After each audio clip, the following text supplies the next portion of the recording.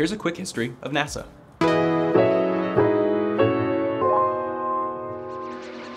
While NASA is the United States of America's space agency, its formation started on international soil.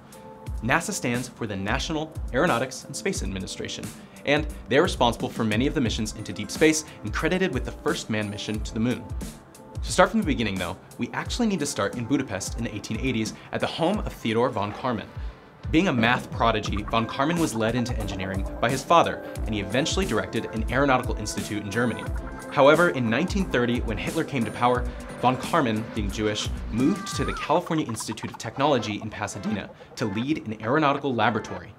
In 1936, Theodore von Karman was visited by two men, John Parsons and Edward Foreman, seeking his help in building rockets. Joined by students Frank Malina, Apollo Milton Olin Smith, and Hsue-shen, the Suicide Squad, as they were known, sparked an unintended explosion on campus, and the school moved their testing to Arroyo Seco, a dry canyon wash at the foot of the San Gabriel Mountains near Pasadena.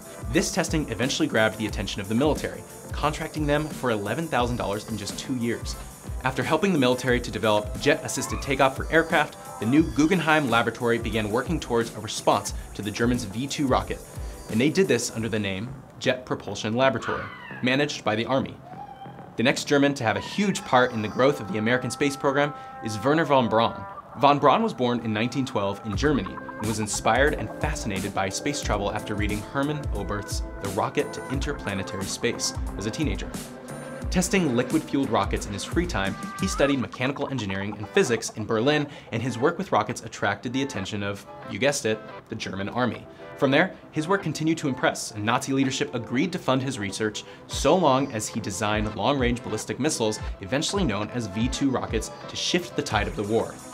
This, however, was not von Braun's dream.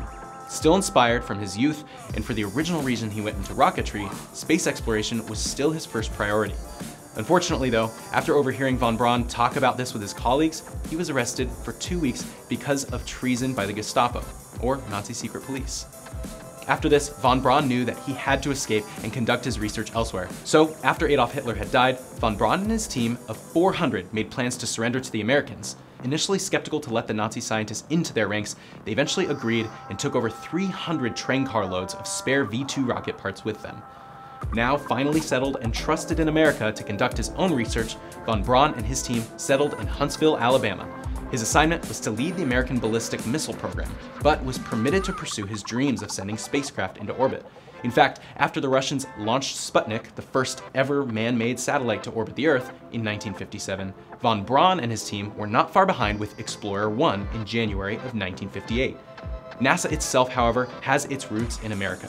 On March 3, 1915, the National Advisory Committee for Aeronautics, or NACA, was a US federal agency found to undertake, promote, and institutionalize aeronautical research. This was a committee formed during World War I, modeled on similar national agencies across Europe.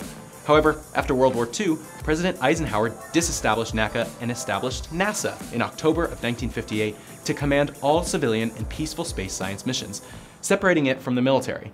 With this, JPL was also transferred from the Army to NASA, turning its attention to the actual scientific payloads rather than rockets, and quickly launching Mariner 2 to Venus, becoming the world's first spacecraft to encounter another planet.